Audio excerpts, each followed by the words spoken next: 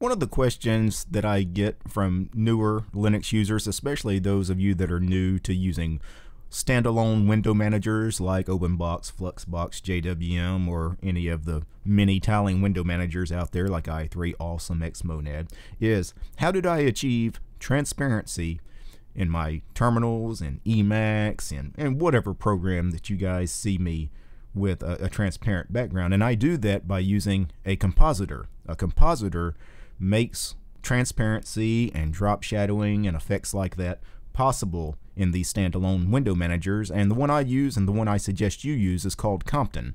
Let's discuss.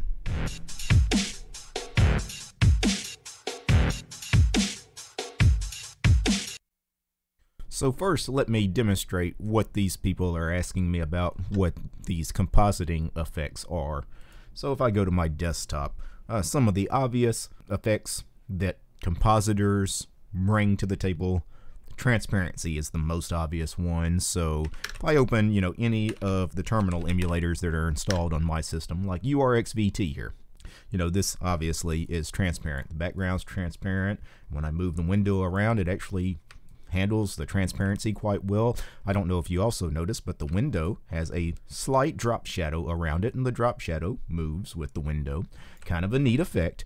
I say it's neat. Now, those of you running traditional desktop environments like GNOME, KDE, XFCE, or the desktop environments and things like Windows and Mac OS are like, well, I've already got drop shadowing around my windows and transparency in certain applications.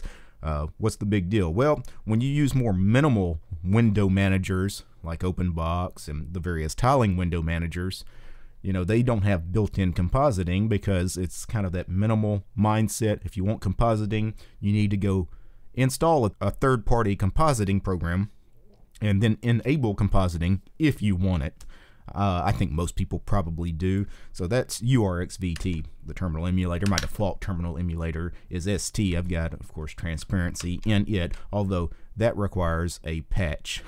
You have to actually patch ST for compositing, but you also have to have a compositor on the system for the transparency patch to actually work in ST. And then Emacs is another one you guys have been asking me about. So if I open up, like my awesome window manager config in Emacs, you can see Emacs is transparent. And this is the actual graphical version of Emacs, the GUI version of Emacs. This is not Emacs in the terminal. But you see I have a transparent background. And some of you guys are like, how do you do that? Some of you guys know how to get it in the various terminals because so many people do that. But what about some of these other programs that are not terminal emulators? How do I set rules to get transparency in something like Emacs? Well, first of all, install Compton. Compton is a compositor. It's probably the most popular third-party compositing program out there in Linux. It's the one I use, the one I recommend you use. So if you're in a Debian or Debian-based distro, sudo apt install Compton.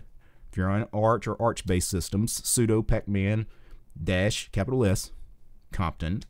And then once you have Compton installed, you need to actually run Compton. You just need to open a terminal or from your run command launcher, just type the word Compton and boom, you should be all set. Now you should write a config file for Compton. You should set certain rules because you don't want all your windows transparent, right? You probably just want a few different ones having transparency.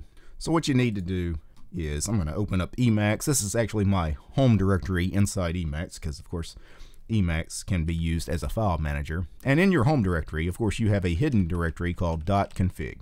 Inside .config, if you don't have a folder called Compton, create one.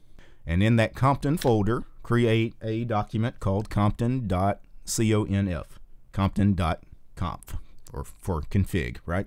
And then in that file, you can set rules for all your windows or just certain types of windows. For example, I have shadowing is true, shadow radius, shadow offset. This is for the shadows around your windows, and that covers all types of windows, regardless of what they are. But then I have certain rules just for certain types of windows. For example, the Lynx web browser is not transparent by default in some of my terminal emulators. So I set a rule here in Compton, a 95% opacity when any window has the name Lynx as part of the name.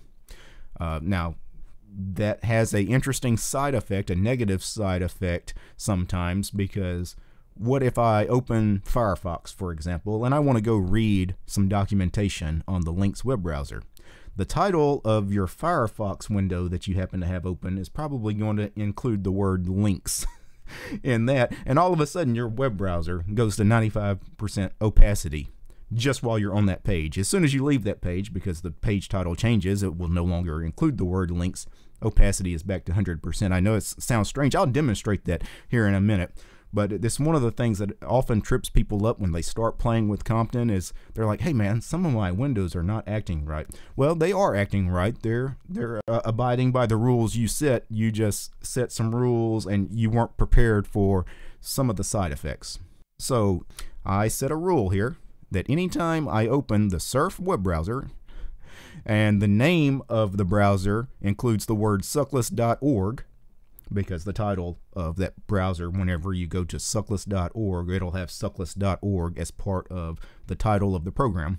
I want that to have 95% opacity. So to see this in action, let me just open in D menu. I'll run surf suckless.org.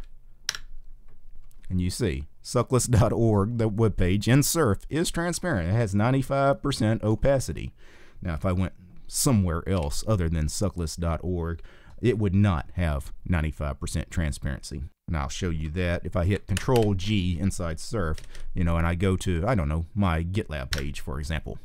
Now Surf no longer is 95% opaque, right? Now it's a standard web browser. But if I were to go back and go back to suckless.org, it's not in my list here, I'll just type it out. There it is, I found it. You see 95% opacity. It's because I have that rule set up here. It's just for when I'm on that particular page, or any page that includes suckless.org as part of its web page title. I also have 95% opacity with any window that is titled Newsboat, because Newsboat by default, even if I run it in a terminal emulator with transparency, Newsboat often does not want to have a transparent background. It wants to have a solid background. I force it to have transparency by using Compton. You see, I've set URXVT and Xterm to be 100% opaque. I can change that if I want to. I mean, I could actually change URXVT to be 95% opaque if I wanted to. I could save that.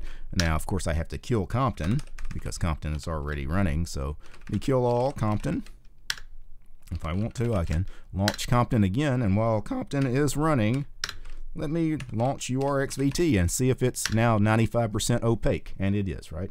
So that is URXVT, and it is opaque. You can see the text of the window behind it, does bleed through. Anyway, if you guys are interested in Compton, I'd suggest checking out maybe the Arch Wiki on Compton. I'm sure there's documentation about it in the Arch Wiki because so many Arch users use Compton, since so many Arch users use Window Manager only. And if you want to, you can check out my Compton config at my GitLab page, although there's not too much to it. I actually don't play with my Compton config that often. I've been using Compton forever, and I rarely ever open this config file and change it because I've just got some pretty standard rules that I've been using forever. You guys also see that I have set 96% opacity for class, any window class that is Emacs. So that's where I get the Emacs opacity.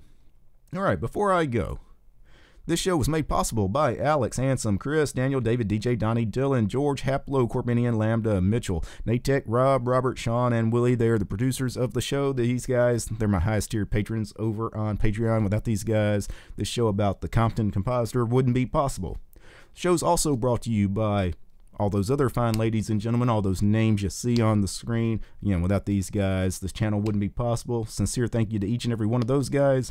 If you'd like to support the channel, please consider doing so. You'll find me at DistroTube over on Patreon.